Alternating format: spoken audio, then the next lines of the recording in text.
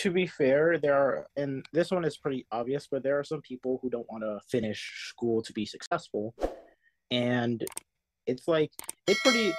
What I liked about what she did is that Mm, decision is like pretty common when it comes to other people. mm. Um, where if they feel like school and education is might get into the way of what they want to do.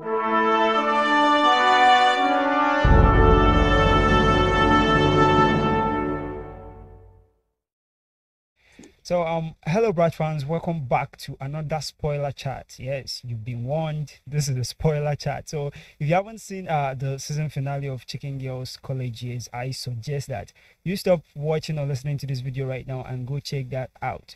So I'm joined here with Brendan Peter. What's up, Brendan? I'm doing good. Thank you for having me. Yeah. So Brendan, first of all, what do you think about the Chickengirls season finale? That's the Chickengirls College Years season finale.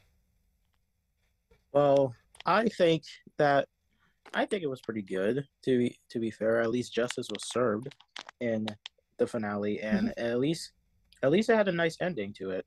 Yeah. And there was no cliffhanger like the last season was. Yeah, there was actually no cliffhanger this time around. I think Brat TV is taking it slow and steady with the cliffhanger.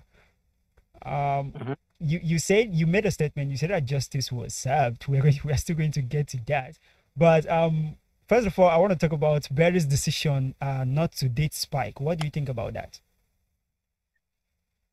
Uh, Do you think it was the right thing to do? Not dating Spike for the second time. You think it was the right thing for Birdie to do? And also, you know that from the finale, we saw that she quit. Okay, I won't say she quit school, but she's about to quit school and yeah, work about to for. drop. Yeah, she's Yeah. about to drop out and work for Holly. So, and work with Holly. So, what do you think about her decision? To be fair, there are, and this one is pretty obvious, but there are some people who don't want to finish school to be successful, and it's like it's pretty. What I liked about what she did is that Mm, decision is like pretty common when it comes to other people.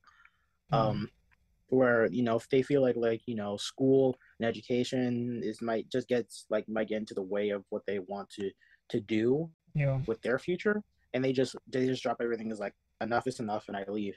In my opinion, if that's her decision, if she wants to leave college to do what she wants to do and not wait until she finishes college, that's her decision. I have no problem with it. To be honest, What about her decision on about not dating Spike?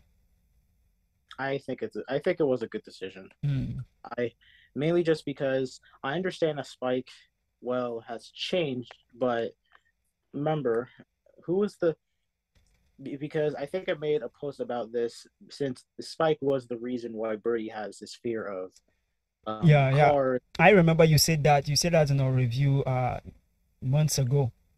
Hmm.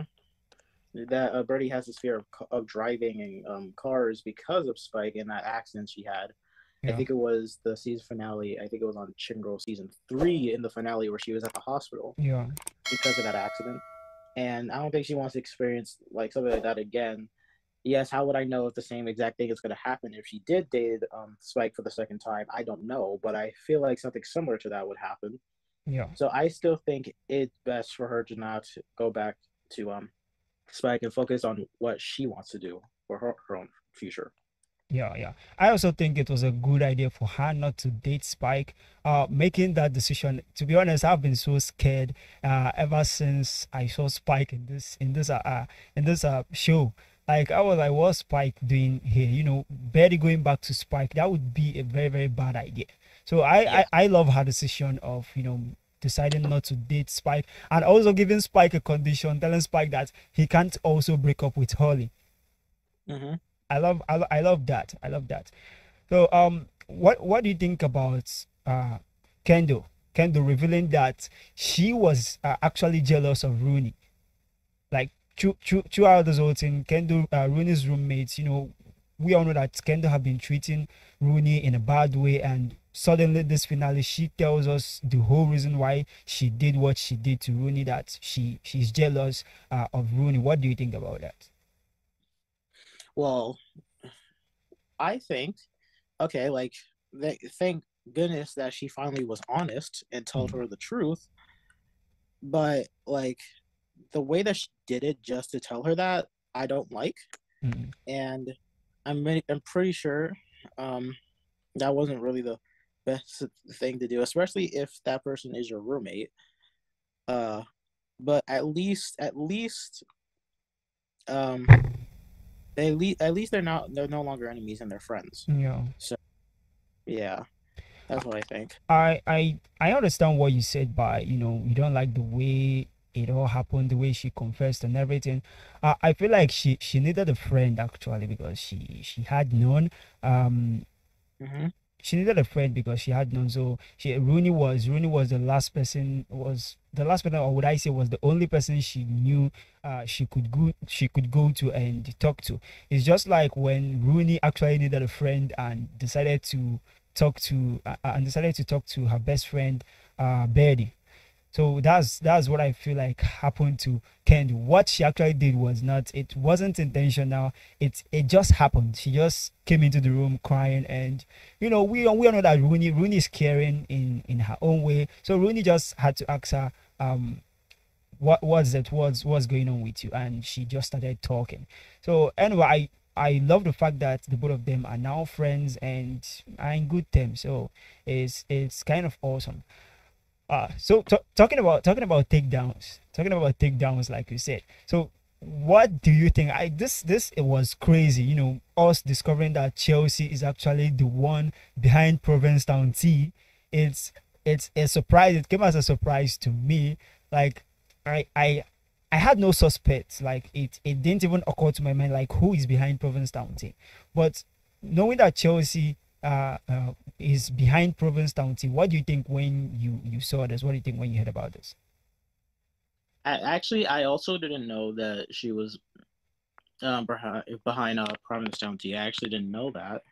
Um, but it kind of makes sense considering the fact that she was going to do whatever it takes to make sure to ruin Rooney's Ruins life. life, yeah.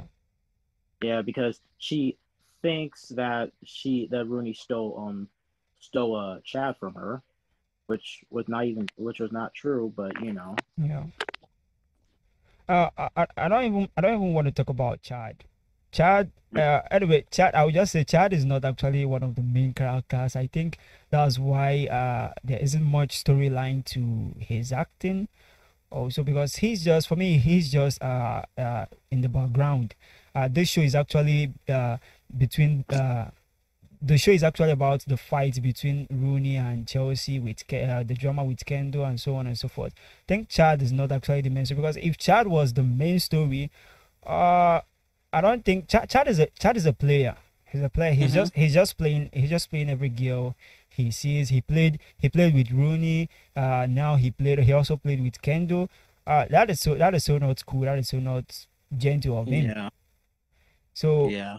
uh I don't even want to talk about I don't even want to talk about him, because he's not I feel like he's not actually one of the main characters of the show. So Mm-hmm. let's talk about a statement that Rooney made actually at the ending scene. She said that she have always wanted to have a group like the Chickengirls. For as long as I know, she was never part of the Chickengirls from season 1 to what I say 7. She was never part of the Chickengirl. She was just a friend to Birdie. What Yeah. So she was never a part of the Chickengirls. So, but now she has statement that she wants a group. She have always wanted a group just like the Chickengirls. I don't know why she never joined the Chickengirls. Is it because, Me. what do you think? Is it because she was older than them, or what? Because according to the story, we all know that Bed was a little older than the whole Chickengirl crew. Yeah, I'm still surprised to this day that Rooney is not a chicken girl, and she still is not a chicken girl, even though she's great friends with the chicken girls. Yeah. Uh, but I actually don't know either. It's Yeah. crazy that Go they you know go ahead. Go that they ahead. don't. Oh, she's it's crazy that she I don't know why she doesn't want to be a chicken girl. Like the fact that what's her name? I think Astrid. I think Yeah, Rhymes. I think Astrid, yeah. Rhymes Astrid. cousin, yeah. Yes, Astrid became a chicken girl way before Rooney did. Is it's just shocking to me. I honestly don't know. Yeah, I'm gonna correct you on that. You said way before Rooney did. Rooney is still not a chicken girl. Oh right. Thank you. Yeah, yeah, but I think for me, I would use the word Rooney is the new beginning of Chicken Girls. Mm. Because I have a feeling that the original Chicken Girls is going to end at season 10. But Brat TV is just trying to, confuse me a little bit with the new characters and stuff on this coming season 10 of Chicken Girls. But I think Rooney is she's going to start her own girl gang, and which will go by the name of Chicken Girls. That's why the show is called Chicken Girls College. Yes, that's Chicken Girls in college. You get so she's going to start her own girl group, also called the Chicken Girls. So she's like the new beginning of the Chicken Girls.